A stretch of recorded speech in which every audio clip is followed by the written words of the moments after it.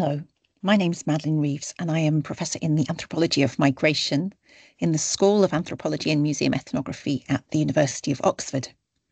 I'm also the Director of the DPhil in Migration Studies, and the aim of this webinar is to tell you a little bit about the DPhil in Migration Studies, in particular to tell you about the process of application, what we're looking for in a prospective research proposal, to tell you a bit about the process of identifying a prospective supervisor or supervisor for your project.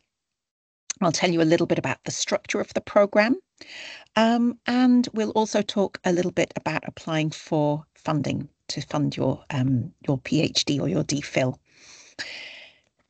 So, first of all, I want to say a little bit about applying for a PhD or a DPhil in general. And I want to say a little bit about that terminology. In Oxford, we tend to talk about a DPhil. This is the same as a PhD that you will hear about in other programs. So these thoughts, I think, really apply to the question of applying for a PhD program anywhere, not just in Oxford. But the first question to ask yourself is, am I sure that this is what I want to do? Is this what I need for my career? Not many careers outside academia require a PhD. Is this the right time to do a PhD in terms of other life priorities, the expectation of putting other things on hold, career plans, and so forth? A really crucial question, I think, is about the intrinsic motivation.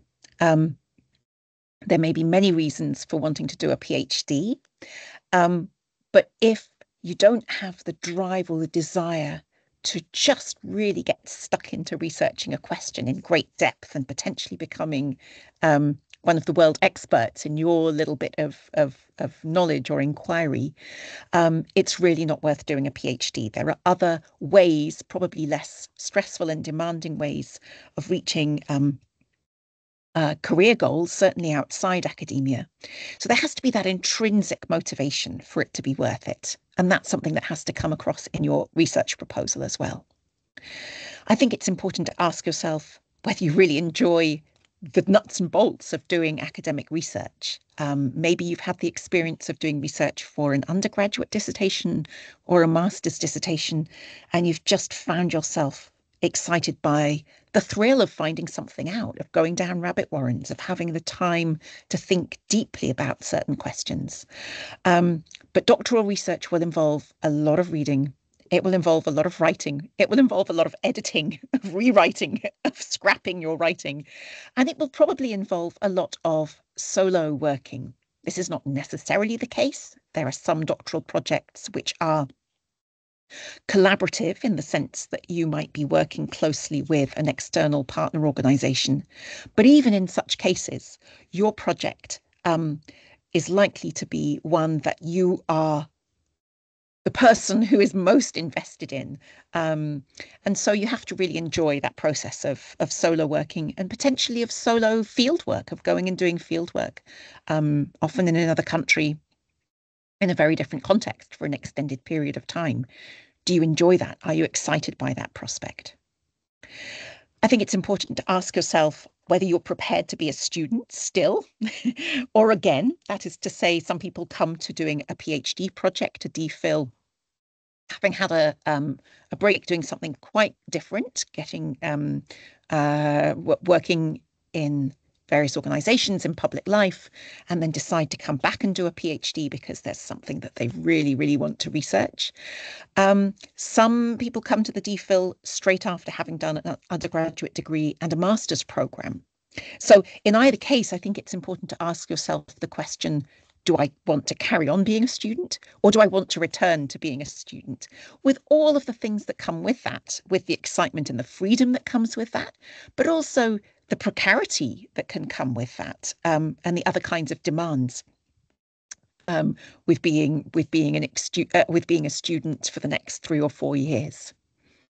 I think it's important to ask whether you can put the time that is required into putting a good application together ahead of a January deadline.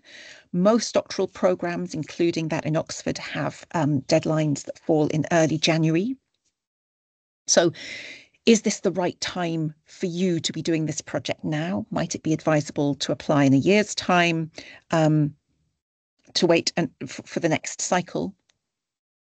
And in relation to that, I think it's worth thinking in particular, if you're planning to do research in a direction that is quite new for you, is now the right time in terms of, should I take a year out potentially to gain relevant skills? That might be empirical skills that you require, methodological skills that you require, experience of living in the context that you plan to research, if this is an environment that you know so far only from books and other sources of information. Are there language skills that you need to acquire? So thinking really in the round about this project in relation to you and your career stage and the skills that you have, and whether it might benefit your application to get some of exposure, for instance, in the particular area that you're interested in researching, or developing certain skills that might be useful for your project. I now want to say a little bit about the doctorate within the Oxford system. For those of you who have been studying at the University of Oxford, and perhaps within the UK, what I'm going to say is probably not necessarily particularly new. But for those applicants who might be simultaneously applying to programs elsewhere in Europe, or for instance in North America, how the doctorate is organised might be quite different across those different systems. So things to know about the DPhil in Oxford is that you're going to be doing supervised independent research from day one. Supervised in that you are going to be working closely with a supervisor, but independent research in that students on our programme really start working substantively on their project from the day that they get here. That's not to say that they don't quite significantly revise and refine their project. But it's not a programme that includes a huge amount of coursework. If you're planning to do a doctorate that would involve 2, sometimes 3 years of coursework before you reach the stage of developing a research proposal, you might be better advised to apply to other systems with longer doctoral training. In the UK, and in Oxford specifically, a PhD is typically intended to take 3 to 4 years of full-time study, or 6 to 8 years of part-time study. Sometimes students take longer than that, but that is what the programme is designed to do, so that you're intended to be getting stuck into your research really from the get-go.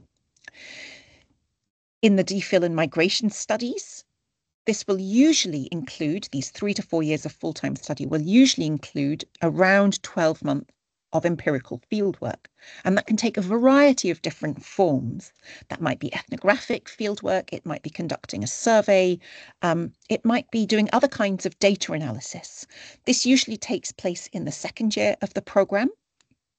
And then on either side of that, you would be based in Oxford, undertaking a variety of courses, of fieldwork training, of methods training, of training in ethics. You'd be working quite closely with your supervisor, but also with a wider team of academics within the university who will be invested in your project in various ways. For instance, through work in progress seminars, or through writing up seminars once you're back from doing your fieldwork. The Oxford system is also, again, distinctive in terms of some global comparisons, in that you work very, very closely with a supervisor, or sometimes with a supervisory team of 2 supervisors. Most students just have one supervisor, with whom they work very, very closely from the get-go in helping you to refine that project, to develop that project, and to think very practically and concretely about how to translate some of those conceptual ideas that you've got, some of those burning research questions, into feasible research undertakings in the field, right? There's often a kind of challenge of translating your big, exciting intellectual question into actions on the ground. How do I actually go about researching that? And then how do I go about translating that research that I've found, my findings, into a monograph length text? Now, I say that because in some systems you might have, for instance, a committee, a larger committee, but there are also many opportunities in the Oxford system for other academics within the department to really get to know your work closely beyond your individual supervisor.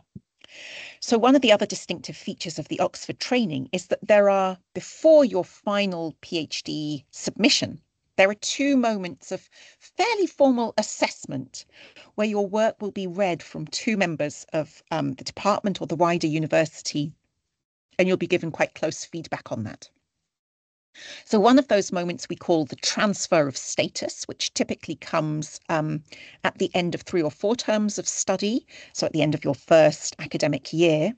And in the DPhil and migration studies, you would be assessed for that on your extended research proposal, a 20,000 word piece of work where you're really elaborating in quite a lot of detail both the conceptual underpinnings of your project and a discussion of the methods that you plan to use and its contribution. You then have a second point of assessment when you are sort of immersed in the process of writing up the dissertation, which is called a confirmation of status. And that kind of confirms you as eligible to be put forward for submission of the PhD. It doesn't necessarily mean that that submission is imminent, but it confirms, in a sense, in a formal way, that you are still working in a deep way on your project. And these moments give people within the department, others in the department, the chance to get to know your work very, very closely. There are also other opportunities to present to work in progress sessions and writing up seminars, so that there will usually be, beyond your supervisor, I would say a core of perhaps 7 to 8 academics across the department, including those who are assessing your work, who really get to know your project very well too, beyond your supervisor. And you're very welcome to talk to them and to any other members of the department that you feel are relevant to your project. So wider opportunities, multiple opportunities for wider feedback within the program. This acronym WIPS stands for Work in Progress Seminars, and those are something that are distinctive for the DPhil in migration studies. They are run by the Centre on Migration Policy and Society, and they involve all of the campus community, all of the scholars associated with campus, attending these and again giving you feedback on your presentations. There are teaching opportunities within the Oxford system. Some of our students work as tutors, some might be running seminars for the MSc in migration studies. But I should mention that, again, in contrast with some other university systems where DPhil students or PhD students are kind of treated as an integral part of the teaching team, and indeed in many places are intensely relied upon to provide undergraduate teaching, that isn't the case in the Oxford system. So there are teaching opportunities, but it's important not to assume that that is a way that you can necessarily fund your doctoral training. I'll say more about funding in a little moment. But that gives you a bit of a sense about the wider sort of Oxford system, how the DPhil training is organised. In terms of the application process now, I think the key things to think about in putting your application together are in making very visible the background preparation and training that makes you a really good person to be undertaking this proposed project. So there are certain formal criteria here, and you can find those on the admissions website. At a formal level, you need to have a minimum of a 67% in as an average in your master's training, including a distinction in the dissertation component. And you need to have a high 2-1 or a first in your undergraduate training. That's if you're coming from a UK undergraduate and master's training. There are equivalencies for those students coming from the US who have a GPA requirement, and there are equivalencies for other national systems. You can find all of those on the website. What matters, I think, as a baseline is that most of the students coming to us, certainly most of the students who are successful in obtaining competitive funding, will have a first-class undergraduate degree and a distinction in a master's degree. There can be exceptions to that. There are different kinds of backgrounds that students come with. Some students might undertake a DPhil having had an extended period working in a relevant career, and might bring some of the relevant training and might present in their application the ways in which that training, for instance, has equivalency to, for instance, a master's degree. But as a general rule, what we are looking for are scholars who are prepared in terms of their intellectual background, but also in terms of their prior training, to be able to undertake independent research, and to be able to undertake independent research on quite a big scale, right? On a project that will last you 3 or 4 years, and to be able to produce a piece of work that is monograph length. We're in particular looking to see, is this an intellectually exciting and engaging scholarly proposal? So the proposal is really a key component in your application. And it needs to do the work not simply of telling us, here's an interesting question that I think I'd like to ask, or here's something that I'm interested in and I'd like to spend the next 3 years of my life researching this. But it needs to do the work of telling your prospective supervisor, telling a committee, telling people in the wider discipline, why should they care about this? Why is it important that you do this research now? Why does it matter? That's what I'm calling here the so what question. So you've got to kind of show the intellectual excitement of the project. In assessing whether we offer you a place, we're also looking to see, are we, as a department, as a program, are we able to offer the doctoral supervision that this would require? Do we have the personal people available who have, for instance, the expertise in the particular thematic, conceptual areas that you are exploring? And do those people have availability to take on new supervisees? Do we have expertise in the relevant regional area?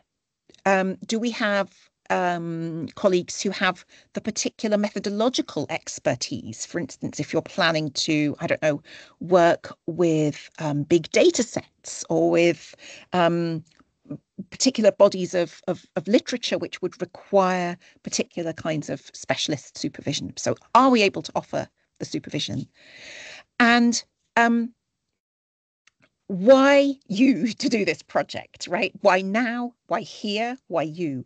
Sometimes students apply to Oxford because it's a university with a good reputation, because it has a name, without necessarily thinking about the question of, is this the right fit for my project? Is this department the right fit for my project? Is this program the right fit for this project? Is there the supervision expertise in this university that would be right for my project? And the answer to that question might be yes, it might be no. But I think it's very important for doctoral level research to be applying first and foremost because of the kind of supervisory expertise that you are going to receive in that place, to really have a sense of, yes, there's this person whose work I've read, whose work I've engaged with, whose work I find exciting, that I would really like to work with. And if that is in Oxford, that is wonderful. It might be elsewhere. And of course, you are very welcome to apply to multiple doctoral programs. And indeed, given the paucity of funding and the number of applications, I would suggest that is a very sensible thing to do, but always keeping in mind, are these places to which I'm applying places where there would be a really good fit for my project? So why the DPhil in migration studies? Well, this is the slide that we might call, in a sense, the pitch. What's distinctive about the DPhil in migration studies in Oxford? I think the first thing to say is that migration as a field of inquiry is incredibly vibrant in the University of Oxford. There is just an incredible breadth and depth of expertise across multiple domains of migration and across multiple ways of approaching migration, across quantitative and qualitative methodologies, across different regional areas. I'm not going to try to summarize all of those now because they are so extensive. But there are several ways in which you can sort of read up around that.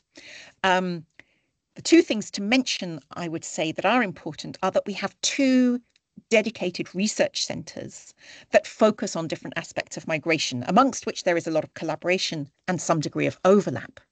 So the first is Compass, the Centre on Migration Policy and Society, which is housed within the School of Anthropology and Museum Ethnography, and where there is an awful lot of both very theoretical and very policy facing research on a whole variety of aspects of migration within the UK and internationally. There is also the Refugee Studies Centre, which is housed within ODID, which is our School of Development, International Development.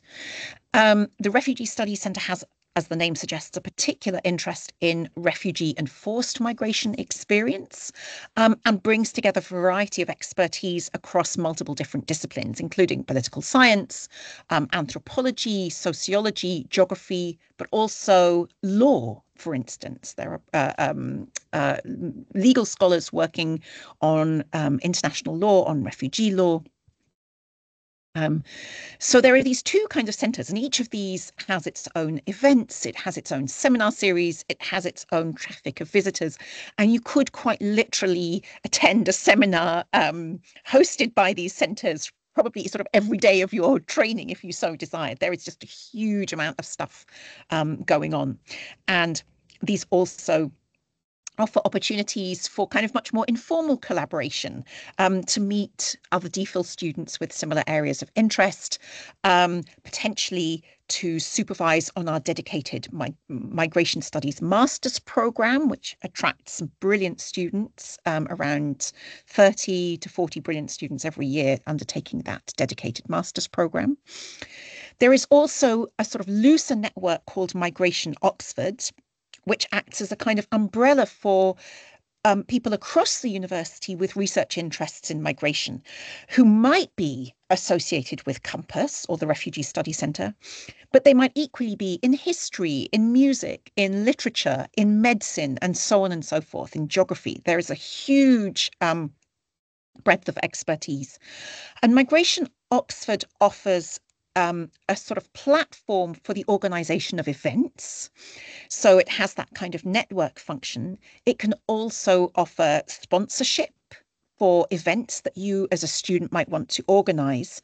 And again, it provides a kind of context for information sharing, for instance, about visiting speakers who might be giving relevant seminars in other parts of the university. So it acts as a sort of information sharing and umbrella organisation for identifying expertise and for bringing people together. I've mentioned already that across these different environments, particularly in Compass and the Refugee Studies Centre, there are various opportunities for interfacing with policy and practice. So, for instance, within Compass, there is the Global Exchange on Migration, GEM, which works in a very intentional way, and quite a policy focusing way, for instance, on questions of migrant integration in the UK. And they work in close collaboration with the third sector, with local councils, with national policy programming. And then there is the Migration Observatory, which acts as a forum for deep policy facing analysis of issues relating to migration in the UK. And, very often you'll see members of the Migration Observatory being interviewed on, the Today programme on Radio 4, being interviewed about contemporary migration issues facing the UK. So I think in terms of why Oxford, there is this depth of expertise, there is this integration into an opportunity for supervision across two different schools, across the School of Anthropology and Museum Ethnography and the School of International Development. And you would be integrated then into a scholarly network that is both broad and deep. So that's what's, I think, distinctive about migration studies in Oxford. I've mentioned already or alluded already to this departmental structure. So the DPhil in Migration Studies is administered through the School of Anthropology and Museum Ethnography. But as I've mentioned, it has close links with the Department for International Development. And indeed, many students are supervised by somebody from ODID, sometimes from somebody from ODID and somebody from SAME. So it sits across these two schools, but it is administered through the School of Anthropology and Museum Ethnography. As I've mentioned, there's a lot of information that is on the web pages, particularly when it comes to the profile of prospective supervisors. So I've mentioned already the importance of that supervisor-supervisee fit. And many of the inquiries that I receive as DPhil director are about prospective supervisors. So I would encourage you to look at these two pages. QEH here, that acronym is just the acronym for Queen Elizabeth House, which is one of the ways that people sometimes refer to the Department for International Development. So it's the second of those links there at the bottom as to prospective supervisors in international development. One thing to keep in mind in terms of identifying a prospective supervisor is that not all of the staff who are involved in teaching at the University of Oxford are able to offer doctoral supervision. That might be because of the nature of their contract, because they have a short-term contract and we want to make sure that a supervisor will be available to provide supervision for the length of your PhD. Or it might simply be because, for instance, that academic member of staff might be having a significant role within their college or a significant administrative role that means that for a certain period of time, they are not admitting new doctoral students. So have a look at people's profiles. It will generally indicate the areas in which they are able to offer doctoral supervision. And it will also indicate if they are unavailable to supervise. But I would always advise you to check with a prospective supervisor first, to check that they would be able to offer supervision in your area. So,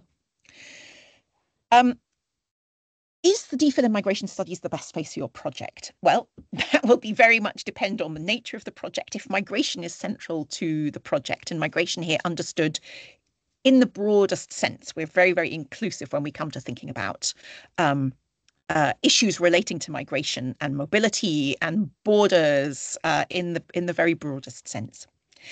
It's an interdisciplinary degree, and that's something in which we take great pride. Most of the people who are applying to the DPhil in migration studies could potentially house their project in a particular academic discipline. They might have a background training in anthropology, in international relations, in law, in geography, and so forth. And indeed, some of our applicants also apply to a disciplinary program. I think the DPhil in Migration Studies would be a great home for your project if, by the nature of your project and by the nature of your own intellectual interests and potentially also career ambitions, you are interested in and keen to be working across different disciplines, or at least in an interdisciplinary environment where you can draw on the insights that people coming from outside your home discipline might bring. So, for instance, I think of myself first and foremost as a social anthropologist. That is the domain in which I received my own doctoral training. But I had quite an interdisciplinary training prior to undertaking my doctorate. My undergraduate degree was in social and political sciences, where I would say I was predominantly studying the history of political thought and political theory. My master's degree was primarily in Soviet social history. I have a background in the study of Soviet Central Asia, and it was kind of through that I developed my interest in contemporary Central Asia and in anthropology. But if you are the kind of student who has an interdisciplinary background, or just who has a kind of interest in drawing on multiple disciplines, then this might be a good home for you. That's not to say that each project is necessarily interdisciplinary. Amongst our students, there are students who think of themselves very much as sociologists or as anthropologists or as political scientists who want to be in a sense in an intellectual environment where they are able to draw upon the expertise of scholars working on migration but from related disciplines. And certainly I think for the study of something like migration, there are huge advantages to being conversant with and being in conversation with scholars from outside of a single disciplinary area. So, for instance, for those who might be deploying ethnographic methods, to nonetheless be able to engage in conversation with scholars who might be applying more quantitative methods, and vice versa. So I think that's very much linked to your goals beyond the DPhil. But as I say, I think it's also tied to your own training and your own sense of how and where you would like your project to best be located. So now we get on to the nitty-gritty of applying.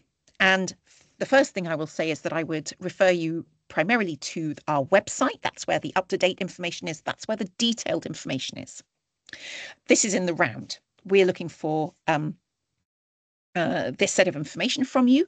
And I would say that for the committees who are making these assessments, all of these things are important. Your transcripts are important for us to see precisely the training that you've had. Have you got the methodological training you require? Have you got the kind of disciplinary background that will help you to kind of formulate the conceptual questions for your project? But we are also looking at your letters of reference, we're looking at your writing samples, and we're looking at your research proposal. And I'm going to say a little bit in more detail about the research proposal itself. I think the best way to approach it is to think of this as a pitch for a project, a competitive pitch for a project, right? Because this is where as a department and as a program, we will be reviewing dozens of applications, and we cannot offer places even to half of the brilliant projects that are submitted to the program. So think of it as a pitch, and it's a pitch that has to work towards different audiences. First and foremost, your proposal has to convince your prospective supervisor that this is a project that they will be intellectually invested in supervising for the next 3-4 years, and indeed potentially beyond, because very often DPhil projects lead to postdoc projects, lead to subsequent research collaborations. So you have to convince your supervisor that this would be a good fit with their intellectual interests.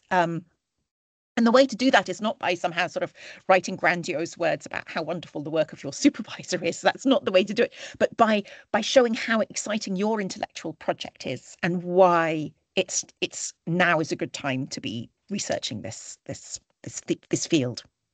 So it's got to speak to your prospective supervisor. It also has to speak to the wider admissions panel, who will be in your broader field discipline. So in our case, that will be, they will have an interest in migration studies, they'll have expertise in migration studies. They might, in that case, be outside of your immediate academic discipline. So you have to be able to speak to a wider readership who will be reading your proposal and making an adjudication on it. And so that matters that if, for instance, you are wanting to do a project, let's say that is deeply ethnographic, it's important that you communicate the importance of that project and the relevance of those chosen methodologies to people in migration studies who might not be anthropologists or who might not be deploying ethnographic methods in their own research. And then the third constituency who you have to convince of the importance of your project are other social scientists who sit on funding allocation panels. Now, this is significant because, in particular, if you are applying for funding through the ESRC, the Economic and Social Research Council, decisions about funding there are not made by your supervisor.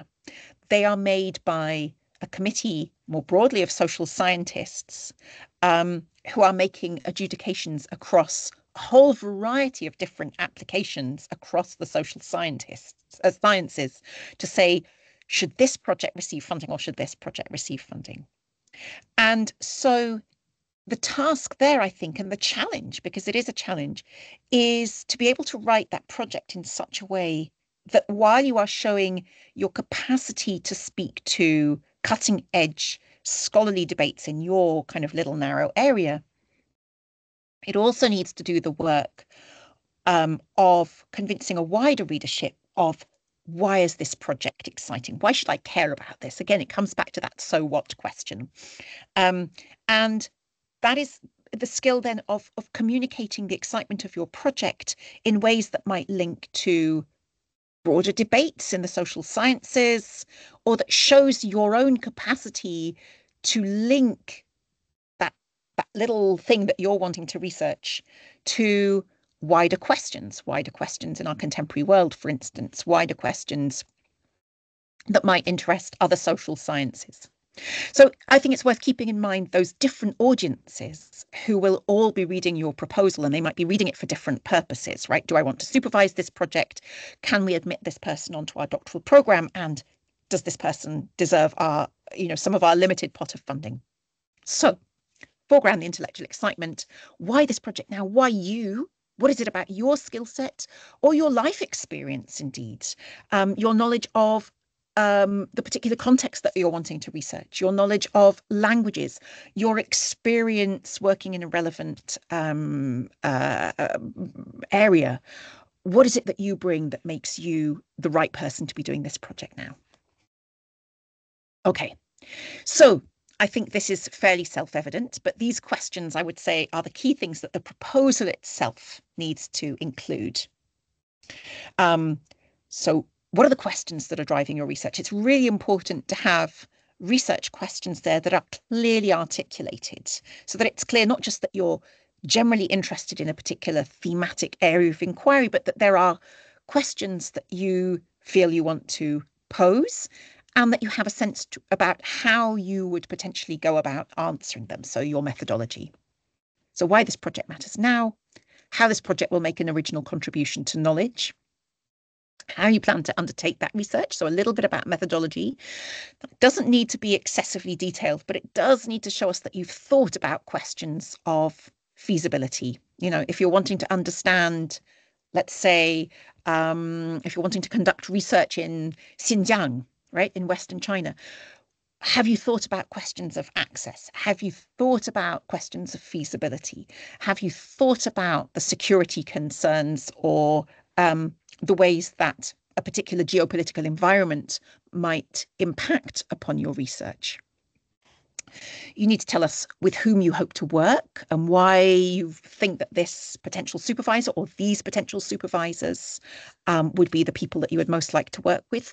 You'll be asked on your application form to indicate whether you have a particular supervisor in mind, and you can also mention that in your proposal. That doesn't guarantee that you would have that supervisor, but it does mean that we'll be kind of aware of that in the application process. And a little bit about the added benefits to you of being in Oxford. In those 2,000 words, I wouldn't say, that needs to be extensive or elaborate, but it does need to tell us that you have got a good sense of why it is you want to be in Oxford particularly, and not just because of the university's own name or reputation. What is it about this particular concentration of expertise or these particular areas of emergent research that are being undertaken here that make you think that you would be a good fit and that this would be a good fit for you? So I've mentioned the importance of identifying a prospective supervisor. And I think for those people who are not, particularly who are applying outside the UK context, this can be an area that is tricky. How do I identify a supervisor? My advice there would be to start with the work that you have found to be inspirational to you, the work that you've been excited by during your undergraduate studies, during your master's studies. What is it about their work that excites you? And I would say be guided in terms of your doctoral applications primarily by who are the people that I would most like to work with. And when you're thinking about a supervisor, think about the supervisor not just in terms of their intellectual profile, but is this somebody that I could see myself working with over the next few years? Do I like the way that they write? Do I like the way that they present an academic argument? Do I like the way that they write themselves into a text or not? Do I find the particular kinds of questions that they are posing inspiring? Sometimes you can get a good sense of that, not just by reading their academic work, but by listening to podcasts that they've given or reading blogs that they've written, getting a sense of how they might communicate in a more free-form way, how they might work with you as a supervisor. Look, of course, at their web pages and get a sense of, their current research interests. And it might be that somebody who has a research interest that is at one level most closely aligned with yours, in that perhaps they've done research in the same country or they've been looking at the same kind of conceptual question. It might be that that person is the most relevant for your project. It's very likely that that is the case. But it might be that you want to find a supervisor who, for instance, doesn't necessarily work in your proposed geographical area of research, but who has worked on analogous questions in a different area, or who is somebody who is pioneering, let's say, particular methodologies, or who is an expert, let's say, in digital ethnography, and you feel that that is a kind of skill set that's really important for you from your prospective supervisor. So think about which kind of expertise is most relevant for your project and contact them. Prospective supervisors are always happy to hear from prospective DPhil candidates. They're always excited to hear that, there's somebody who's got interests in the same kind of area. My advice there would be to keep in mind that your prospective supervisor might be getting lots of such communications, lots of such initial inquiries. So don't send them on that first email, your entire master's thesis and say, please have a look at this. Would you like to read this? I think you might be interested in it. Keep that initial contact focused and polite. Find out whether they are indeed taking on doctoral students in the coming cycle, and tell them a little bit about the proposed project and whether they might be interested in a follow-up. But keep in mind that they will probably be getting many such queries. So keep it short, keep it relatively open, and then that can allow for some future follow-up. You don't have to have identified a supervisor at the point that you apply. It's not compulsory. And as a committee, again, if there are excellent projects where a student hasn't already identified a supervisor, we will try to do that ourselves. We'll think about who might be a good fit for that project. But if a prospective supervisor has already been in touch with you and has a sense of what your project might be, that may be advantageous. So having that early communication helps. Another top tip. One of the things that we ask for as part of the application process is 2 writing samples. And sometimes students worry that, they're wanting to send a writing sample that might be, let's say, for an essay they wrote as part of their undergraduate degree, which was on something completely unrelated to what it is they plan to research. That's not a problem. What we're wanting to get off is a sense of how you write, how you reason, how you draw on data, how you put together an argument. It doesn't need to be thematically related to what it is that you're planning to research. If you're planning to give an extract from, let's say, a master's thesis as one of your writing samples, have a think about which part will best show off your skills of analysis. So it doesn't necessarily need to be the introduction to the thesis. We'll completely understand that you've given us a part of a thesis that is from the middle of it. And you can always preface your submission by telling us about where in the thesis it comes. But do foreground work that will allow us to see how do you lay out an argument, how do you reason, how do you work with data and so forth. My third top tip in relation to the application process. We ask for 3 references. If you're not able to supply all 3 at the point of application, we will review your application if it only has 2 references, and then we would ask for a 3rd one later on. It's important that your referees are people who can really speak about you as a student, your style of learning, and who can speak to the quality of your academic work. So we prefer that these referees are academic if possible, but we well recognize that, you may have been you may have finished your undergraduate or graduate degree, master's degree a while ago. You may have been working, and it may be that one of your referees would be from an employment context. If that is the case, I think it's useful potentially to share a draft of your proposed project so that they at least have a sense of kind of the intellectual questions that you're wanting to address. But the bottom line here is that it's much better to have referees who really know you and really know your work than potentially somebody you think of as, quotes, a big name, who might be less familiar with your work. We're really wanting to get a sense of you from those letters. And another kind of piece of advice here, again, it's something that often comes up with queries, with questions about at what point should I apply? Is now the right time for me to apply? And this particularly is the case if you are applying at the point that you are just embarking on a master's degree. When I say just embarking, you might be at this point in the year, and I'm recording this in late November. It might be that you are just 2 or 3 months into a master's program. And you might be thinking about doctoral level study. That's wonderful, about your future plans.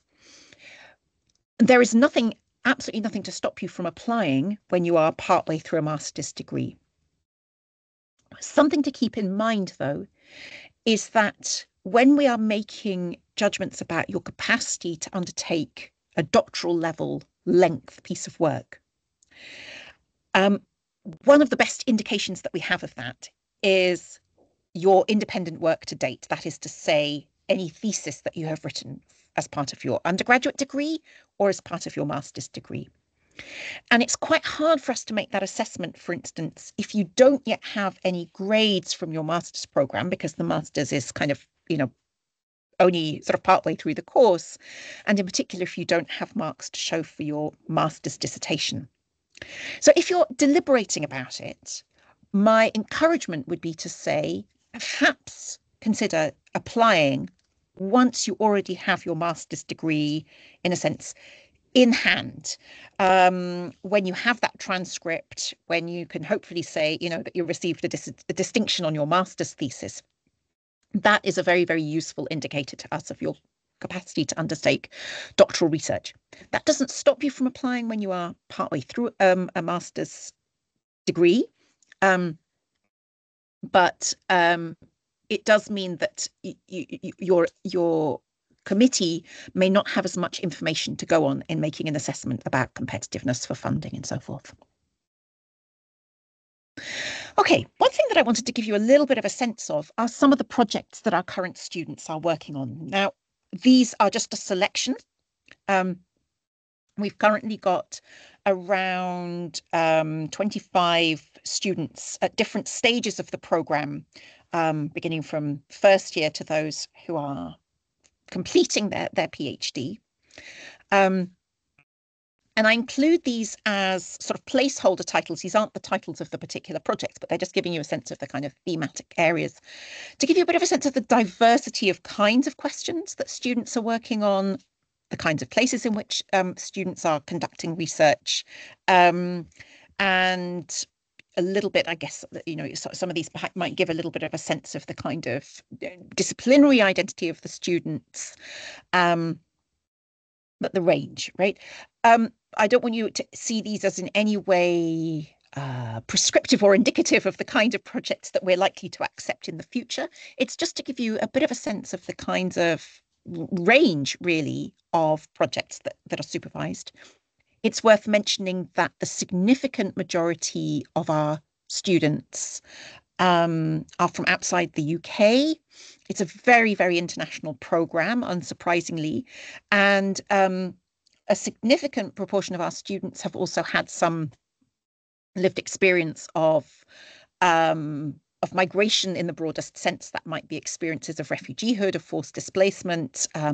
It might be experiences of living as an undocumented migrant in the US. That's by no means a prerequisite or a requirement, but it is to say that if you feel that your own background is one that might not be, quotes, typically Oxford, that is, you would be extremely, I think you would feel very at home in our program. Okay, we're running towards the end now of this webinar. I do want to say a little bit about funding for your PhD or for your DPhil. On this slide, you can see some of the sources of information about funding. There are dedicated pages to this, both within the School of Anthropology and university level pages, and I would encourage you to have a good look at those. There are two key sources of sort of in what we call internal funding. That's to say, sort of funding that comes through and is administered through the University of Oxford. One of these are called Clarendon scholarships or Clarendon studentships. There isn't a separate application process to this. We can put forward those candidates to whom we've offered places automatically for consideration for Clarendon scholarships. But these are highly competitive. There are only 200 annually, and this is across all of the subjects across the university, all of the departments. So, the School of Anthropology usually gets, a small number of these, but you shouldn't rely on this. It's extremely competitive. Then there is funding through the UK's Economic and Social Research Council, which is administered through what we call the Grand Union Partnership, which is a partnership between Oxford, Brunel, and the Open University. And this partnership has a series of pathways through which funding is allocated, including the migration studies pathway. So I would strongly encourage you, if you feel that your project would fit the remit of that migration studies pathway, and if you're applying to the DPhil in migration studies, it probably does. I would encourage you to apply for that too. It requires ticking a box on your application form for the university, and then it requires a separate application to the ESRC or to the doctoral training program. And they have their own internal competition, but we put forward those students who we feel are most competitive for that funding scheme. Then there are a variety of sources of external funding. Now, what I've included here is a sample of some of the recent sources of funding that students have received. This is by no means exhaustive. And it's to kind of reassure you, I guess, that there are external sources of funding. Some of these are tied to particular place of residency or where you received your undergraduate degree. Some are linked to particular substantive or thematic areas of inquiry. So, for instance, Wellcome Trust funds research broadly in the area of medicine and health, but very, very broadly understood. And they also fund social science projects. If you feel that your project could potentially fit that remit, it might be very much worth looking at that. There are sources of funding that might be linked to the particular geographical area in which you are planning to conduct research. As an example here, I've given one that I'm familiar with because of the area of the world in which I work, which is called the Nizami Ganjavi Centre in Oxford. And this supports research in the Caucasus and Central Asia. So the broader point here is that there is funding available, but it is not the case, and I'm sure all of us in Oxford would love it to have been the case, that we could offer automatic funding to all of the students to whom we offer a place on the programme. In Oxford, as in other UK universities, that is not the case. And that is particularly important for those of you who might be applying from the US, because in the US and in North America generally, it's much more common for programs, at least in Ivy League universities, to offer funding to a significant proportion of their graduate students, or to, for instance, offer teaching assistantships where your fees are essentially paid for through the teaching that you conduct for the department. That isn't the case in Oxford. It isn't the case in most of the UK higher education system. So the bottom line here is that we are, and I say we as a department, are here to support you in the process of applying for funding. We want you to be able to secure funding to take up a place that has been offered to you as much as you do. But it is important to be proactive about that, to do that background research, to think about what it is in the proposed project that you're planning to undertake, or the area that you come from. Are there sources of funding, for instance, that you could apply for from your home country? Are there aspects of your personal heritage that might make you relevant for particular funding schemes? So there can be funding schemes that are specific to particular categories of student, for instance, including, for instance, those with experience of forced migration.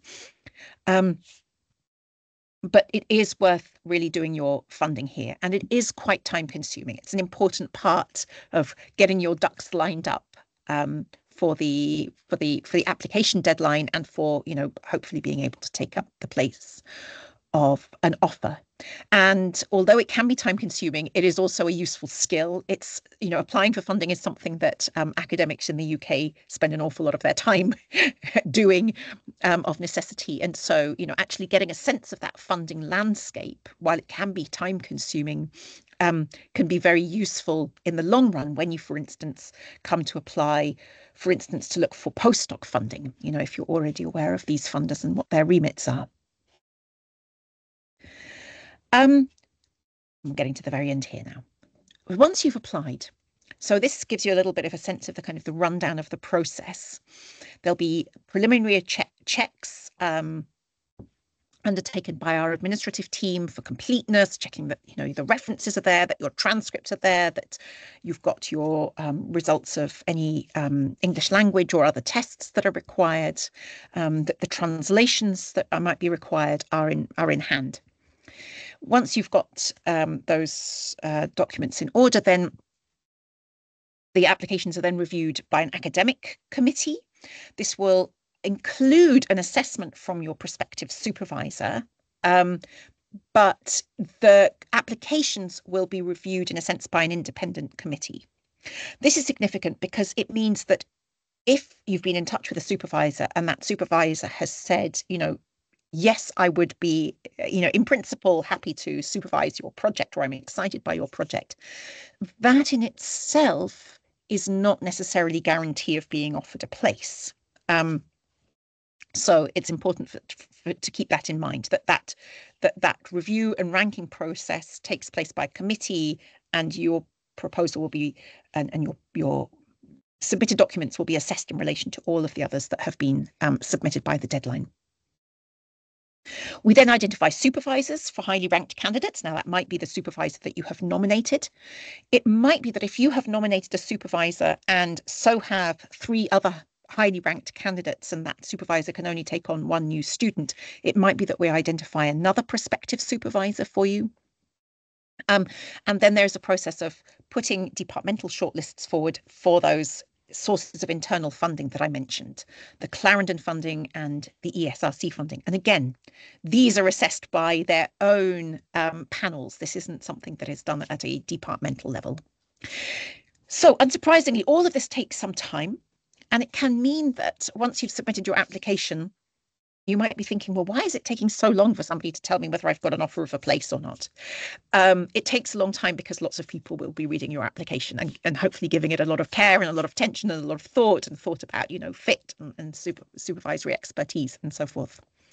It's also because notification of funding can take a while to come through, because these funding competitions can only make their determinations once they have heard from departments, the people for whom the department is offering a place.